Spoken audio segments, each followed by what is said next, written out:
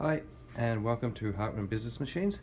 My video today is going to show you, if you've ever run into this, when you go into a scan mode and you've got the names here. You may have multiple pages of names, but let's just say you really want this one to be the first option, or there may be your name is 3 pages down and you want it to be the first one to be chosen.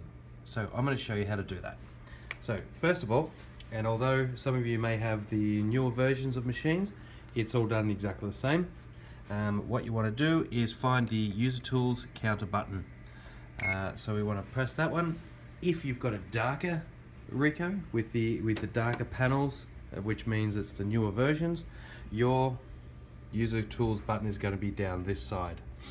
Okay, so once you've selected User Tools Counter, what you want to do is go into the System Settings, and then you want to go into Administrator Tools. And sorry about the light here, but right here on the Address Book Change Order, so you want to select that. That's going to take you into the user book or the address book. Let's just say it's the email section you want to change around.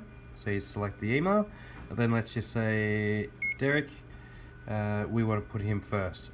So then we select the first option, and as you see, it just moves them all along. So there you have it.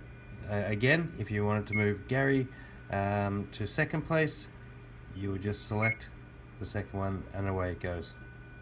Any questions? Please let me know. Thanks.